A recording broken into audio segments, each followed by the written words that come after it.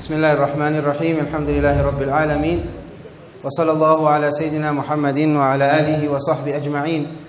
All praise belongs to Allah subhanahu wa ta'ala, and the choicest of blessings and salutations upon our Master Sayyidina Muhammad sallallahu alayhi wa sallam. We are very honored this evening to have in our masjid and in our community and city a leading scholar in the globe today, none other of course than our Shaykh Faraz Rabbani. Shaykh Faraz Rabbani wears many caps and has many achievements and has traveled to so many different countries, but because we don't have time to really get into a detailed biography, I feel one of the most important things that we need to know about Shaykh Faraz Rabbani is that he is the founder and the director of Seekers Hub Global. And Seekers Hub Global is an international academy, an international institute taking care of the needs of hundreds and thousands of Muslims around the globe. Today we have, everyone uses the internet and everyone uses Google, and from time to time everyone tries to find an answer or some guidance on the internet. And that's very detrimental because you don't know what to find and where to go. And many a times members of our community, they find weird answers on the internet, and they go to websites that are very questionable.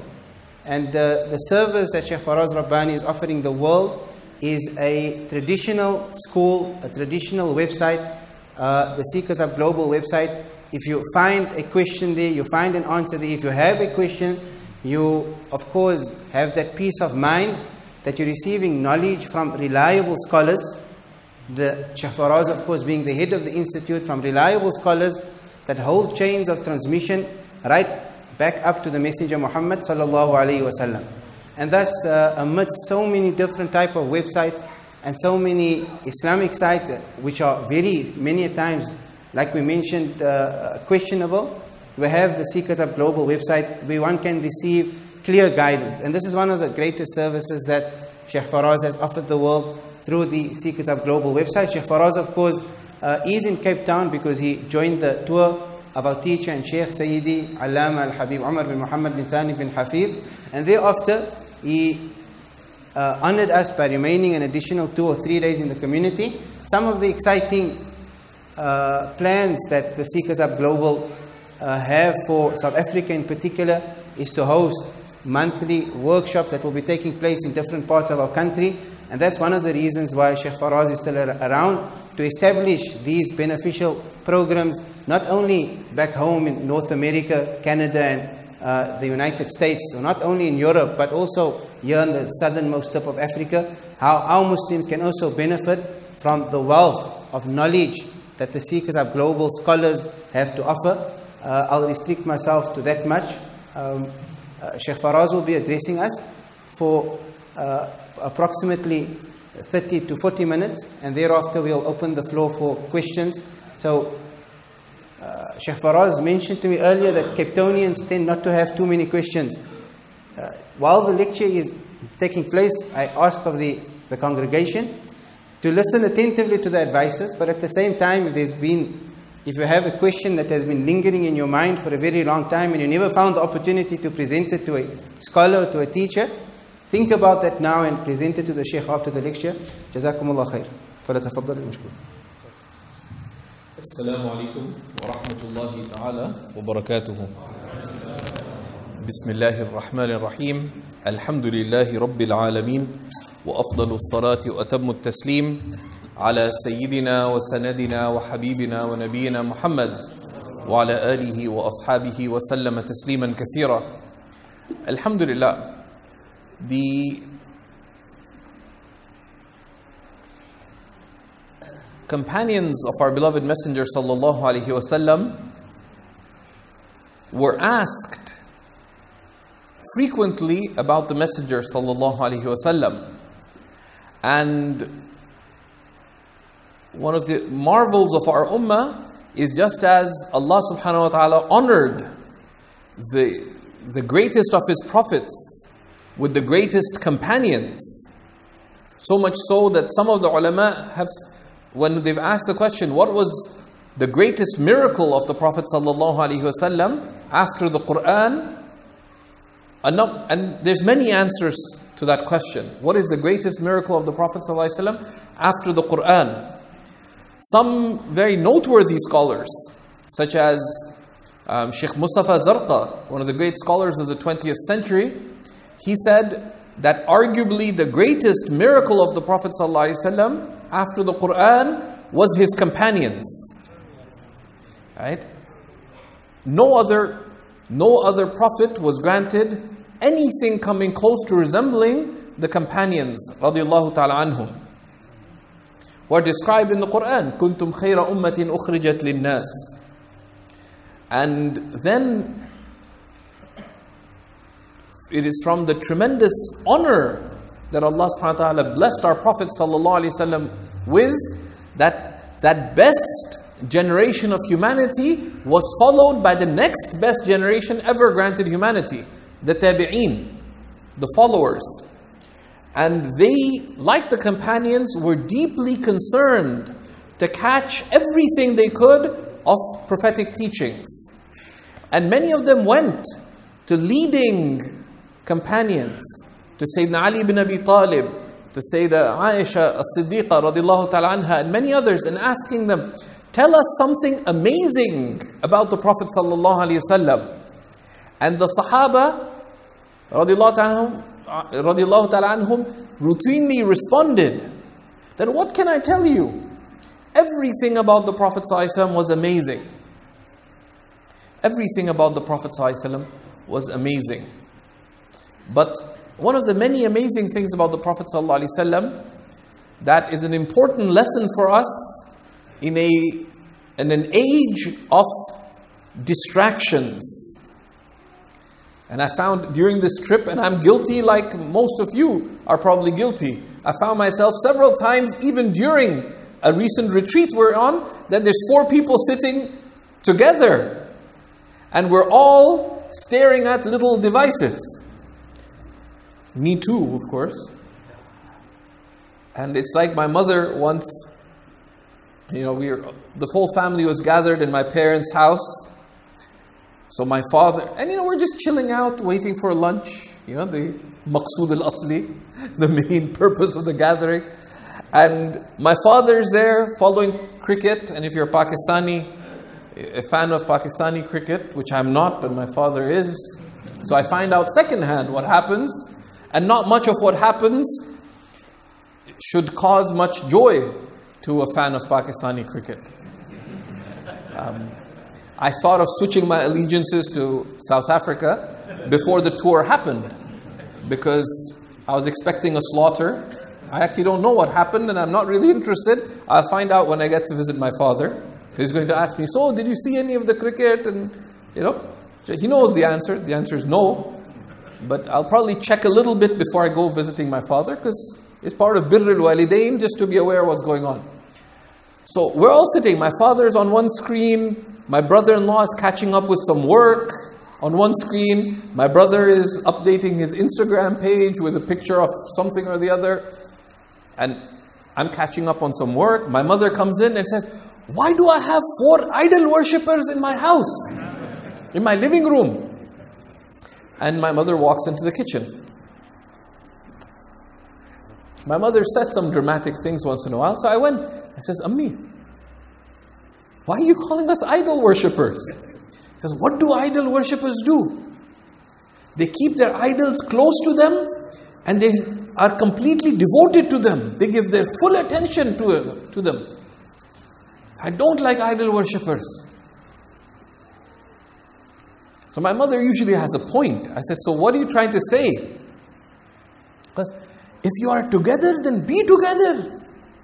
Human beings are more important than these little idols. So they even are black like the black stone. Said, well, I didn't. And that's when you don't argue with your parents, because technically the black stone isn't quite black, but just kept quiet, asked, what's for lunch? But it was interesting, right? That we get caught up in these distractions. One of the amazing hadiths of the Prophet ﷺ, he is described that the messenger in the works of Shama'il, the messenger of Allah ﷺ, كان عليه الصلاة والسلام إذا خرج من بيته غَضَّ طَرْفَهُ إِلَّا عَمَّا يَعْنِيهِ. The Messenger of Allah sallallahu alaihi wasallam, when he left home, he would lower his gaze from everything besides something that was of concern to him. And this is very important because we get so distracted by so many different things. The amount of advertising we are faced with, even innocently, you're walking down the street, there's billboards with advertising. You go into the mall, there's advertising. You do anything else, sound or questionable, and you're surrounded by advertising. Even the food you purchase is enveloped in advertising. Our ancestors, when they bought wheat, do you think the wheat had a packaging that had advertising? No. Whatever they had for breakfast, was it wrapped in advertising? No. But we get wrapped up in all kinds of things. And these things are means of distraction. And then we carry with us the instrument of mass distraction, right? Which is this little smartphone, right? And all kinds of things pop up, right? And I had to even though my phone, I keep it on do not disturb mode, but even then, during the retreat, I'm sitting right at the front and I don't know how it buzzed. And someone said, "Why are you sleeping?" And I wasn't sleeping, I was just closing my eyes, at least that's my view of reality. So someone's messaging me there, saying, "Why are you asleep?" Well, if I was asleep, I wouldn't be answering your text. But literally, I was just, like 3 people away from Habib Omar. And I get text, "Why are you sleeping?" Like, firstly, why are you looking at me? Follow the talk. I didn't say any of that. I didn't respond. I was distracted enough to see it though, which is proof of my being awake. But we get distracted. And then he was saying something very interesting. I missed a little chunk of what the Habib was saying. So we have to take this very seriously, that the Prophet ﷺ used to lower his gaze when he left home from everything besides that which was of concern to him. While at the same time, interestingly, if you look at the description of the walk of the Prophet ﷺ, no one walked with more purpose than the Prophet ﷺ. No one walked faster than the Prophet ﷺ. So much so that you have to keep in mind these descriptions of the Prophet ﷺ are from Medina, when he is well into his 50s, hitting 60. Yet the young companions describe, we used to struggle to keep up with the Prophet ﷺ. كَأَنَّمَا يَنْحَطُّ مِنْ صَبَبٍ. It was as if he was walking down, he's coming down from a mountain, like a stream flowing down. He's described his walking like it's a ship cutting through the ocean. Right? But yet, sallallahu alaihi wasallam, he walked with majesty, but yet he walked with mercy. Because he wasn't distracted, he would be the first to greet not only adults but children. Sallallahu alaihi wasallam. كان صلى الله عليه وسلم إذا التفت معا. When he turned to someone, he would turn completely. And this is not only when he is gathered with them, but even when walking, he'd see someone, he'd turn, face them and give salams. And he would give his attention, his spiritual attention was directed towards Allah subhanahu wa ta'ala. But his social attention was directed towards people. As we know from his gatherings, that if someone was sitting with him, they would not imagine anyone else in the gathering being of more concern to the Prophet ﷺ than that person. Why? Because he was not distracted, sallallahu alaihi wasallam. And that's something that we need to practice. That as believers, our duty is to be present with Allah subhanahu wa ta'ala. Right? Our duty is to be present with Allah subhanahu wa ta'ala. And part of being present with Allah in the world that He has placed us in is to reflect prophetic character and conduct in our dealings with people. And one of those things is that we are present with people for the sake of Allah subhanahu wa ta'ala.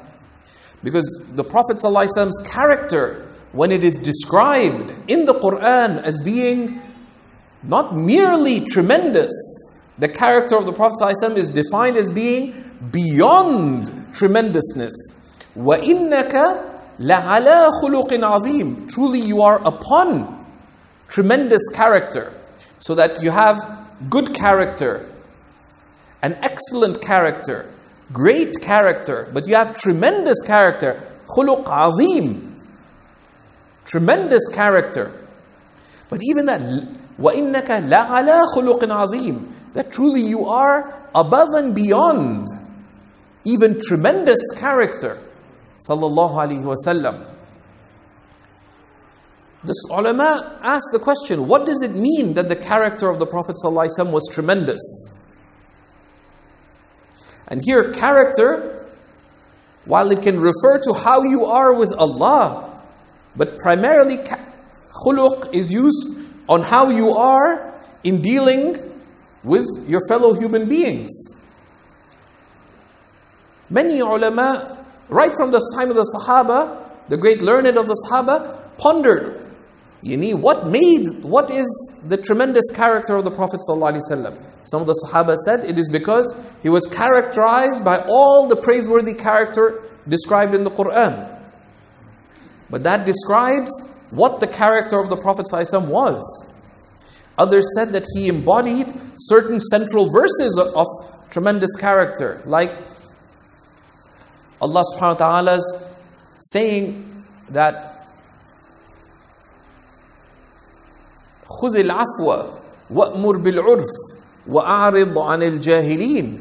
That be easygoing, uphold being easygoing. خُذِ الْعَفْوَ.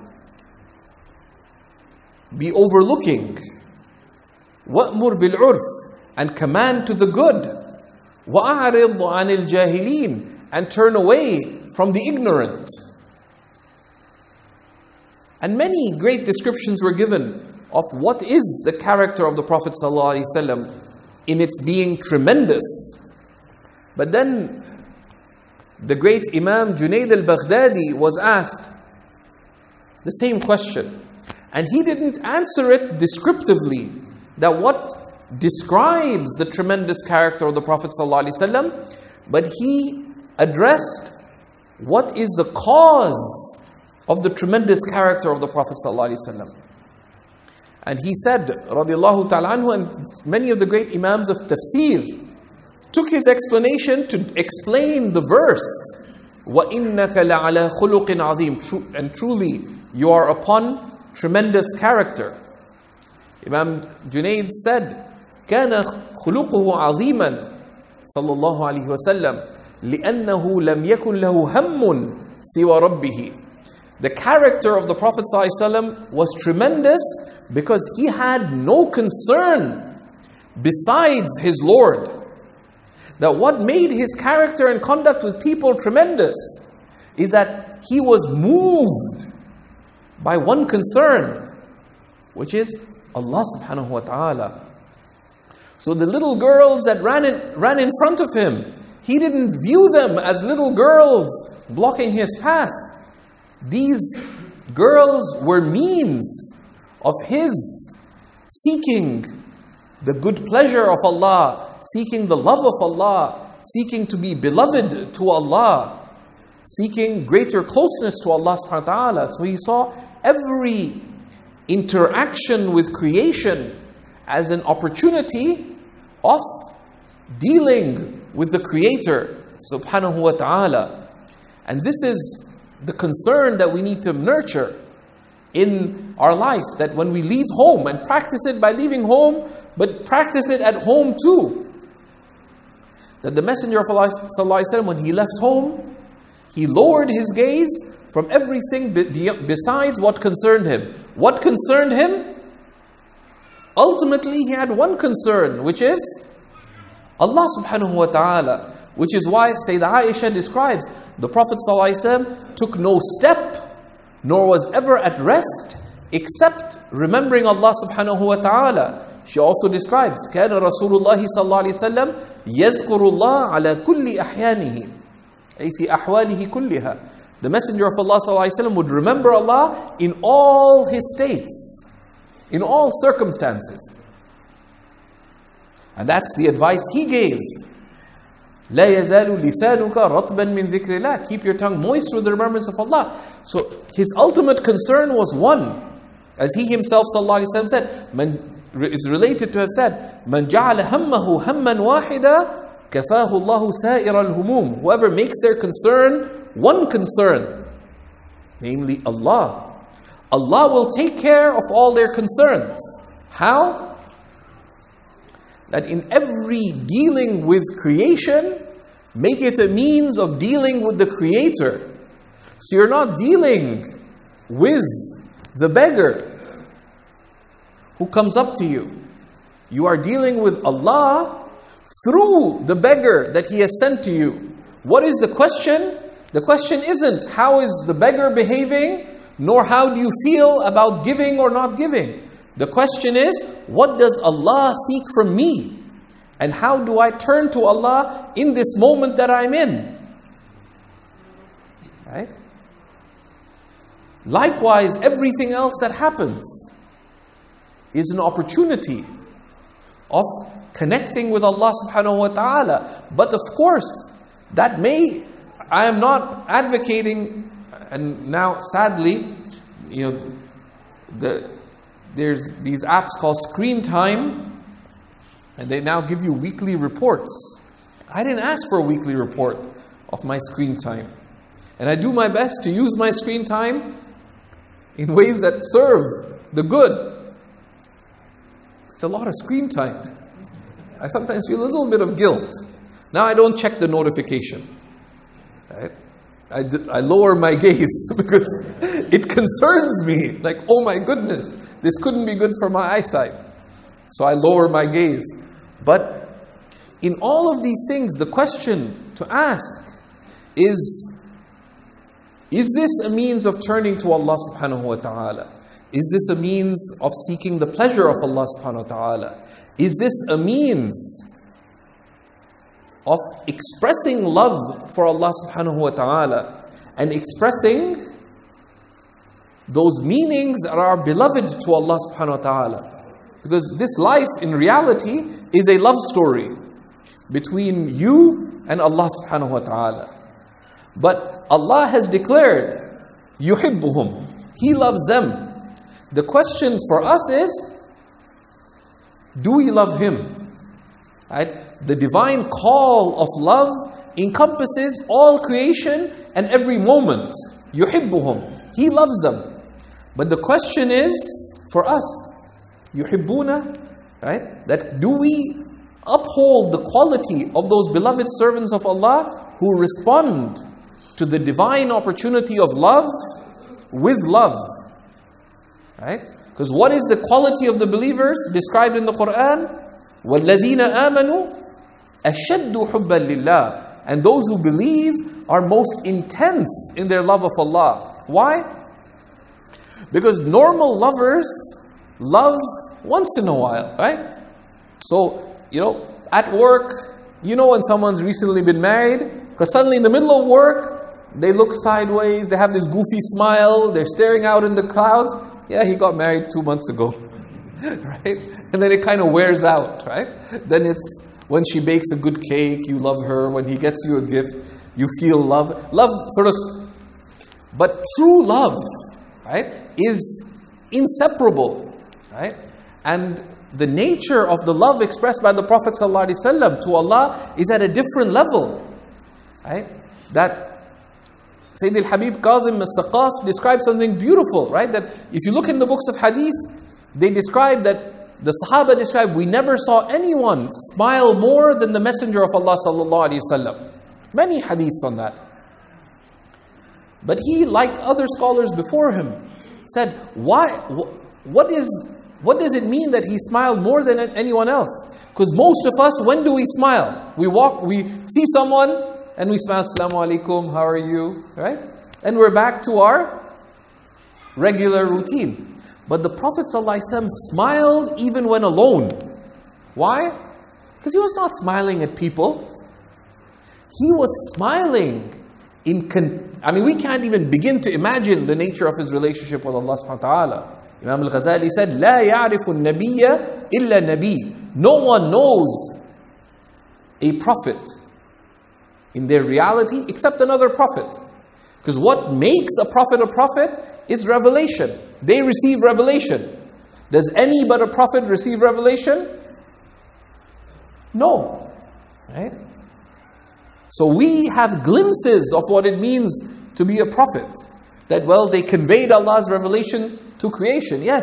But what is the reality of revelation?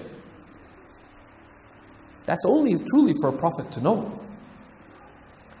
Right? So, the Prophet ﷺ would smile even when alone, in contentment with Allah, in love of Allah, in states of faith and certitude and rejoicing beyond our imagination. Right? But this is what is of concern to us, right? Is that when you leave home or when you go back home, what is your concern? Make your concern one concern. Right? So when he left home, this is his concern. But what was his concern when he came back home? No one entered the home more beautifully than the Messenger ﷺ. If he'd been out of the house for an extended period of time, he would brush his teeth before going home.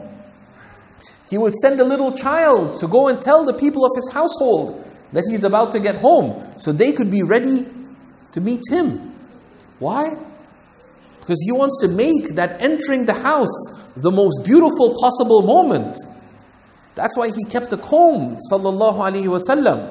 And imagine if if when you're entering the masjid, you see a brother stand to the side and look in the mirror and brush their hair. You'd be like, what are you up to, bro? Right? But no, because he is seeking the love of Allah subhanahu wa ta'ala in every possible moment. And that's why, as Imam al-Busiri said, جُمِعَتْ مَحَاسِنُهُ فَقِيلَ لَهُ الْحَبِيبُ. All beauty was encompassed in him, sallallahu alaihi wasallam. So he was named the Beloved. It's part of a poem of his, Imam al-Busiri, the author of the Burda. Right? He entered, notifying his family. He would, at the very least, brush his teeth. He'd keep a siwak with you, and that's a practical sunnah that you should not neglect. Imam Abu Hanifa said that the siwak is from the sunnahs of our deen, because there's no limit to the circumstances in which it's encouraged to use the siwak. And you can't really, most of us would probably not be able to use a toothbrush and toothpaste before entering your own home. Right? He would greet the people of the household. He would pay attention to them. Right? All these sunnahs, what drove the sunnahs of the Prophet ﷺ is that one concern, which is the concern for Allah subhanahu wa ta'ala. And that's really the one question to ask in life. Right? That what does Allah seek from me in this moment that I'm in? There's an aphorism of Ibn Ata'illah al-Sakandari that I found very confusing when I was still in university. I'm not sure I still understand it, because these are deep words, but it's been a long time. I hope I'm beginning to understand some of it. He said that the ignorant person, al-jahilu, the foolish person, or the unaware person, let's put it in politically correct terms so we don't feel bad, like I don't feel bad, right? That the unaware person, when they wake up, they wonder, what am I going to do today? But the intelligent person, al-aqil, when they wake up, they wonder, what is Allah doing with me today? And there's many layers of implications in there. I don't claim to have understood all of it, but at the very least, one layer of meaning of this, that the ignorant person, the unaware person, when they wake up, they wonder, what am I going to do today? Of course, there's many people who don't even wonder that. They just slip into their routine in autopilot. They don't even think, what am I doing today? Right? Or why am I doing it? But the intelligent person should ask the question, oh, what am I doing today? In the story of life, you don't matter that much. Allah matters. Right? So the question to ask is, what is Allah doing with me? And what does He seek from me in the moments that I find in my life? And that's it. And if you see everything as being from Allah, there is no such thing in life as a problem. Right? Even the most difficult situations are, the same question applies. What does Allah seek from me in this circumstance that I'm in? Whether I did well or I messed up, where I succeeded or I failed, whether there's ease or difficulty, it doesn't matter. It is all from Allah. And the opportunity is, how do I respond to Allah subhanahu wa ta'ala in this? Which is why, and we'll close with this aphorism of Ibn Ata'illah. He says, إِذَا رَأَيْتَ الْعَطَاءَ فِي الْمَنْعِ صَارَ الْمَنْعُ عَيْنَ الْعَطَاءِ. If you can learn to see Allah's giving when He withholds from you, then the withholding itself becomes from His giving. Why? Because even if you lose something, you wanted to marry Zubaydah, but she married someone else. It's like the sister emailed, said, I'm devastated. Because what happened, she wanted to marry a particular brother. And she wanted to talk to her father about approaching him. She consulted her best friend. That he's so good. So her best friend went and directly proposed to the brother. Within 2 weeks they were married. And then she asked me, what do I do? I want to say, it's all done. Right? Because they're married. What are you going to do now? It's like checkmate, right? So, but you have to learn to see things from Allah subhanahu wa ta'ala. And then ask yourself that question. Right? That what does Allah seek from me in these moments that I'm in? We ask Allah subhanahu wa ta'ala to grant us awareness and understanding. And we'll close with one of my very favorite hadiths. And everything about the Messenger sallallahu alaihi wasallam is amazing. But in the works of Shama'il, including Shama'il of Imam al-Tirmidhi, it is described that a child of the Prophet ﷺ was brought to him on the verge of death. And it wasn't his own daughter, but a granddaughter of his, an infant. And he held this infant against his noble chest. And the infant breathed her last and died against the chest of the noble Prophet ﷺ. And Ayman started crying. So the Rasul ﷺ looked at her and said, Ya Ayman, ma hadha al-buka? Oh Ayman, what is this crying? And she was crying profusely. And the hadith commentator says she was probably making noise while crying as well. So she looked at the Messenger ﷺ. She's an older lady at that time. And she said, Ya Rasulullah, Alastu araka tabki? O Messenger of Allah, do I not see you cry? And he had tears coming down his noble cheeks. Sallallahu alayhi wa alihi wa sahbihi wa sallam.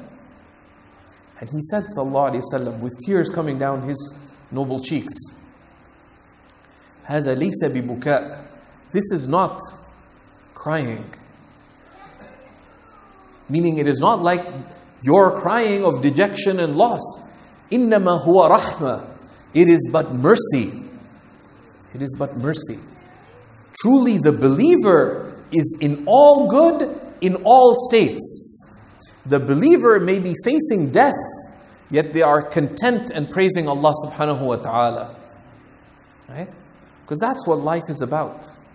Every moment in life is a declaration of love from Allah subhanahu wa ta'ala. We can respond with love.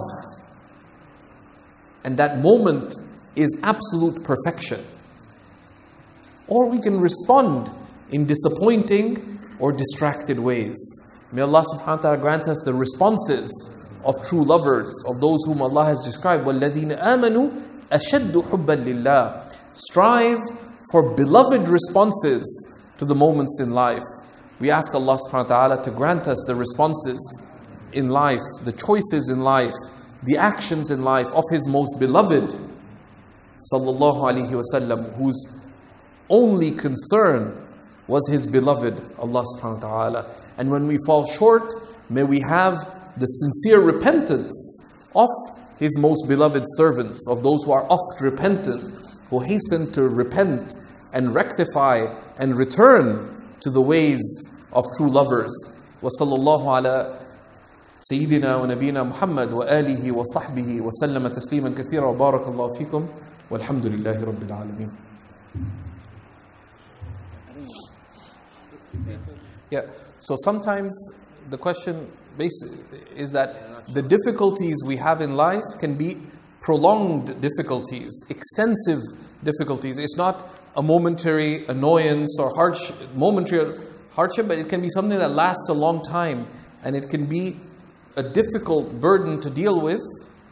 So, yeah, I mean, one thing is to realize that Allah subhanahu wa ta'ala tells us, لَقَدْ خَلَقْنَا الْإِنسَانَ فِي كَبَدٍ. We have created man, we've created the human being in toil and struggle. It's not that toil and struggle just happens. All of life is one big tribulation. الَّذِي خَلَقَ الْمَوْتَ وَالْحَيَاةَ لِيَبْلُوَكُمْ. Allah has created death and life to intensely try you. So all of life is a tribulation. The difficulties are a tribulation, but usually the ease is a greater tribulation. And if you ask our elders, if you see 10 people who go through difficulties and 10 people who have worldly ease in life, who suffers more in their deen? Typically, the people who seem to have it easy suffer much more in their deen. Why? Because in difficulty, we all know that we need to turn to Allah. Right? But when things are easy for people, what happens? Allah subhanahu wa ta'ala tells us in the Quran, most people they don't respond with the gratitude that is required. But when we deal with difficulties, there's many things can be mentioned, but there's 4 practical things to keep in mind. One is that one of the most important sunnahs that we should not ignore is the sunnah of consulting. The sunnah of consulting. That we are all affected, even in a land like this, by this modern sense of individualism. I can do it. I can deal with it. I can handle it. I can tough it out. Have mercy on yourself. Consult. Right? Consult. That things may look very difficult, but if you consult, you realize that there are ways of how can you respond in a worldly sense, but also how do you respond in a spiritual sense. So consult those worthy of consulting, both in the worldly aspects of things and in the spiritual aspects of things. This is a critical sunnah of the Prophet ﷺ. From first thing he did after revelation came, sallallahu alaihi wasallam, was he went and consulted Sayyidah Khadija al-Kubra radiyallahu ta'ala anha. Throughout, the great events of his life are punctuated with consultation, sallallahu alaihi wasallam. So that's a sunnah that a lot of people, they have some difficulty. So who have you talked about? Who have you talked about this with? Nobody. That is one great mercy. Another great mercy, and your community has a lot more social linkages. And that's why if I'm sitting here and I'm looking at your faces, overall you guys look so much less stressed than people do when I'm sitting in Toronto, or maybe it's the Cape Town lifestyle, because in Joburg they do look a lot more stressed and they don't laugh quite as much. But Alan Paton said, the world doesn't need a second Johannesburg, one is enough. one of my favorite lines from Cry the Beloved Country. And I only experienced it more when I went there. Although it's a nice place, but one is enough. I wish there was a lot more Cape Towns, but alhamdulillah. But the sense of community, the Prophet ﷺ said, "Alaykum bil jama'a wa iyyakum wal furqa." Be with the group. And I've asked many scholars, you can translate jama'ah as community. Because a community is people who come together with a common purpose. Right? Be with the group, meaning be with community. وَإِيَّاكُمْ وَالْفُرْقَةِ, and beware of going alone. And one of the big mistakes that people make is when they're going through a difficulty, they sort of just, and it's related to the first one, they sort of go alone. No, when you're going through a difficulty, that's when it's most important to be with community, to be with family, to be with your friends, to come to the majalis of ilm, come to the majalis of dhikr, come to the congregational prayers. Remain connected. Don't just bottle these things up. These are social aspects that are very important, because the Prophet ﷺ said, فَإِنَّ الشَّيْطَانَ قَرِيبٌ مِنَ الْوَاحِدِ. Right? For the shaitan is close to the one alone. Because you're dealing with the difficulty, and that's difficult enough. You don't need to deal with the difficulty plus shaitan. Right? Because the shaitan comes in and starts giving you all kinds of confusion. The shaitan doesn't like the group. فَإِنَّ الشَّيْطَانَ قَرِيبٌ وَالْوَاحِدِ. The shaitan is close to the one alone, and is more distant even from two. مَنْ أَرَادَ بُحْبُوحَةَ الْجَنَّةِ فَلْيَلْزَمِ الْجَمَاعَةِ. Whoever seeks the sweet scent or the vast expanses of paradise, let them hold fast to the group. So these are three social sunnahs, right? Consult. Keep good company. Right? Keep good company. I forget what the third was. But consult and keep good company. Stick to community and the sources of mercy that are social. Thirdly, turn to Allah in need. Turn to Allah subhanahu wa ta'ala in need. Right? Reflect. Right? And see that your difficulties are a blessing from Allah subhanahu wa ta'ala too. And the question is, you can't do anything about the difficulty. You can't choose. There's no pause on reality. You can't say, pause, let me go back and pass the exam. You failed. Now, thinking about I failed won't make you pass. The question to deal with, how do I respond to this? Right? So reflect. Right? How do I respond to this trial? Sometimes there's things you can do. Sometimes there's nothing you can do. Right? And that's when you turn to Allah in dua. I spent 3 years, 9 months legally blind. I could see but fuzzy. I could only read from a tablet. And I had some retinal surgeries and funny things. A confession, I don't know what the retina is. I know it's something in the eye that helps you see, or without which you can't see. I don't know. But I figured out that once I had my retinal issues, my learning about the retina won't help me heal. Right? The healing is from Allah. The worldly means is the doctors. So I had some of the best doctors in the world. We have good doctors in Canada. I did not find out anything about that. My responsibility was to go to the appointments, number one. Number two, to do what the doctor said. Or to do what my wife said, who made sure I did what the doctor said. Right?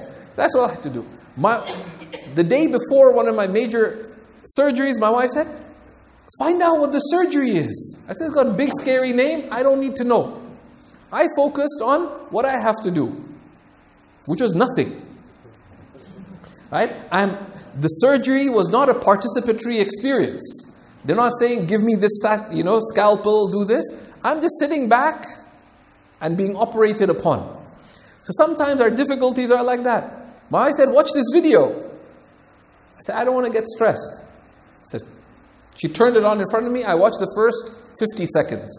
I wasn't paying attention. I was just saying, Subhanallah, walhamdulillah, wa la ilaha illallah, wallahu. Like, what am I going to do with this? They're cutting up your eye, doing this stuff. Big deal. At the end of it, it'll either work or it won't. If it works, great. If it won't, like getting upset about it won't change anything. So sometimes difficulties are like that.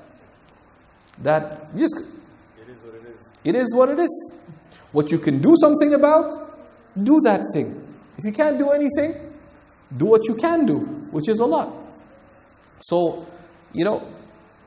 and then there's a Bedouin sheikh in Jordan. When people used to come to him with their life trouble, he used to tell them, وَلَا يهمك أصعب شيء أول 100 سنة. He said, don't worry. The most difficult thing is the first 100 years. Okay? And once you get to Jannah, inshallah, this life will be like the blinking of an eye. So when you blink, it's like, there's something falls in your eye, you blink a few times, it's gone. Our life here, you blink a few times, and it's gone. Right? In the meantime, stay focused on what matters. Right? Any other questions? So we're in an age where information is so readily accessible. What's the importance of suhbah when seeking knowledge? One is, most things you should ignore. Right? One of the useful things that the ulama suggest, many righteous ulama in our time suggest this: if you follow the news, do one thing. Right? If you watch half an hour of news, write down what are the stories that came by. Right? How many of those were important? Right? And how many of them weren't? The fact that an elephant slipped in Thailand and 2 people died, we have 7.5 billion people on earth. Every day, a few people die and a few people are born. That's life.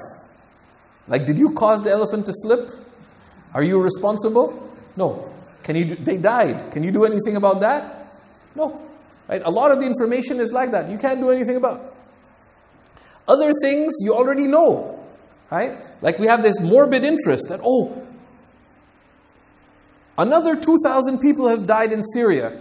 Do you know people are dying in Syria? Yes. Do you need to know how many are dying? No. Right? So a lot of the news is really a type of informational entertainment. Most of it you can ignore. If you want to find out what's going on in the world, news is not the way to find out. Read. Read to understand what's really happening.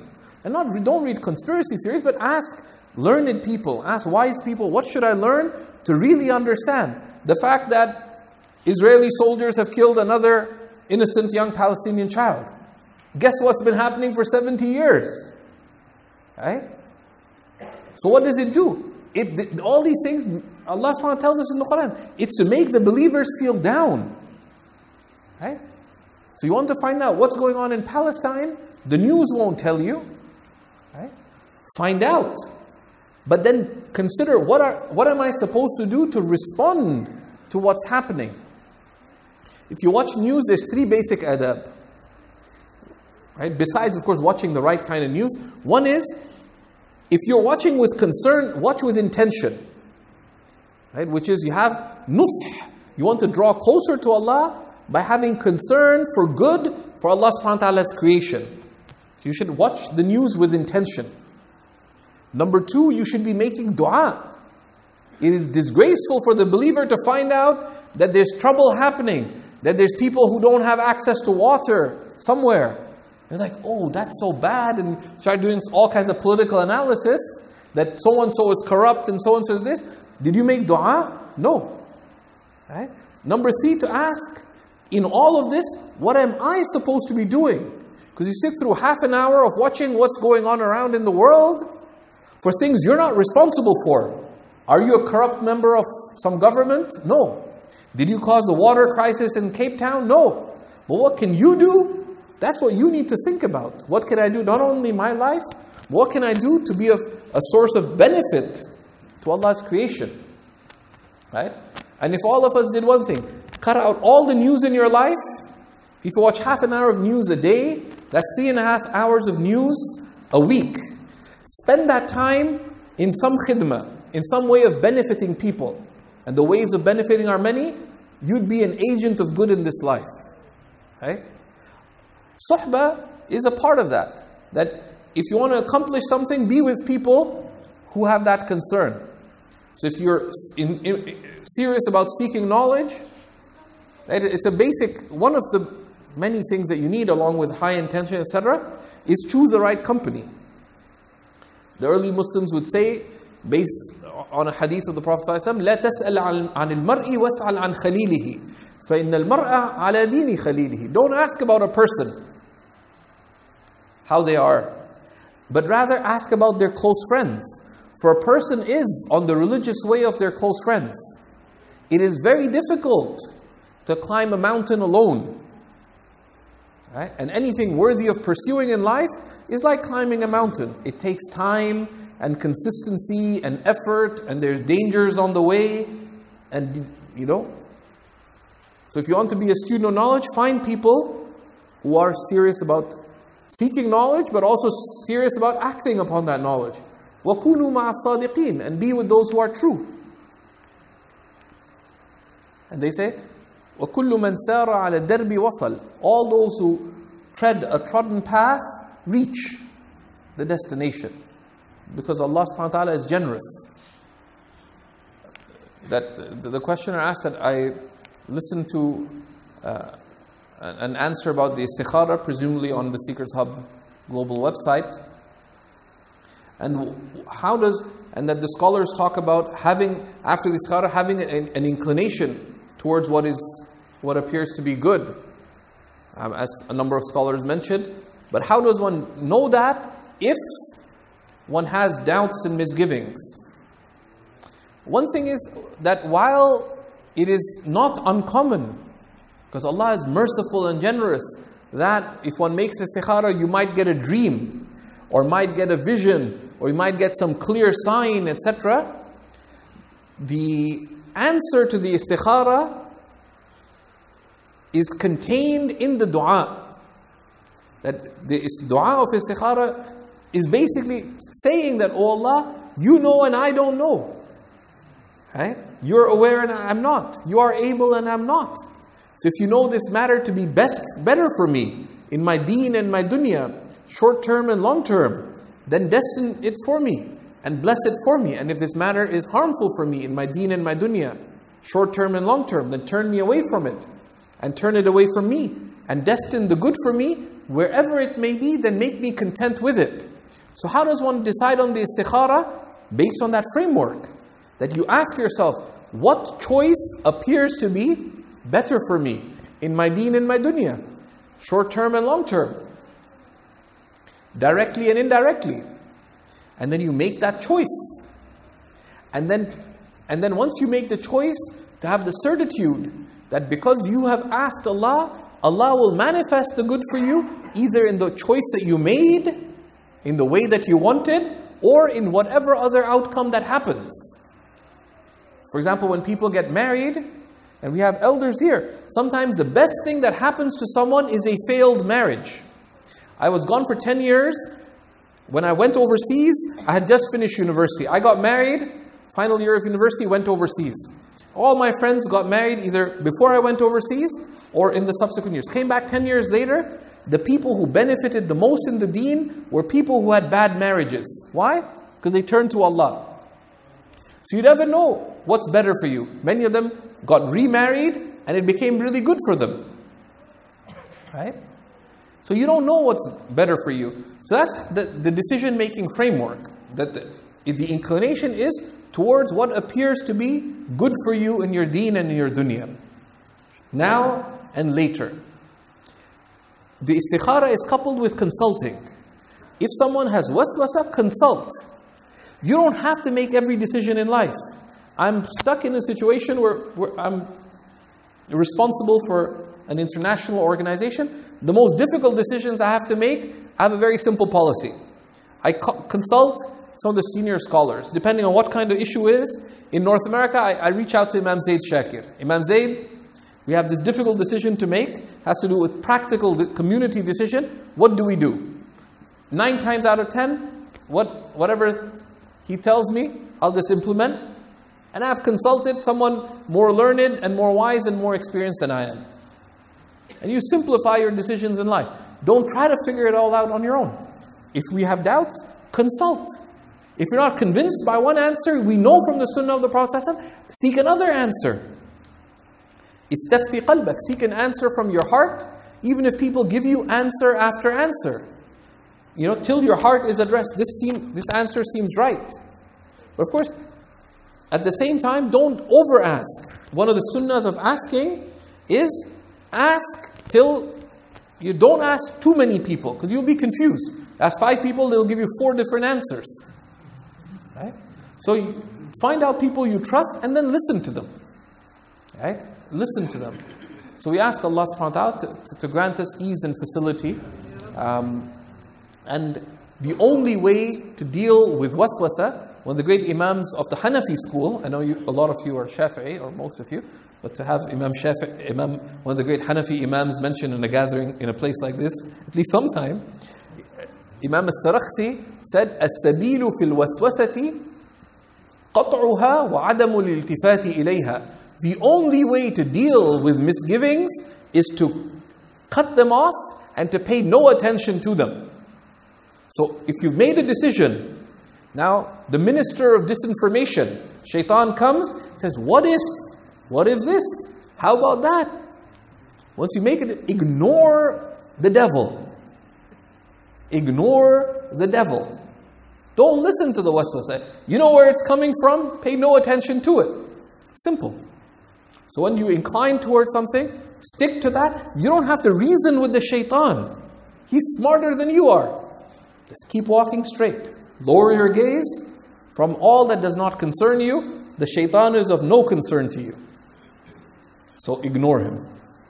So we ask Allah subhanahu wa ta'ala to make us turn to him and turn away from all else. Walhamdulillahi Rabbil Alameen wa baraka wa ta'ala fikum.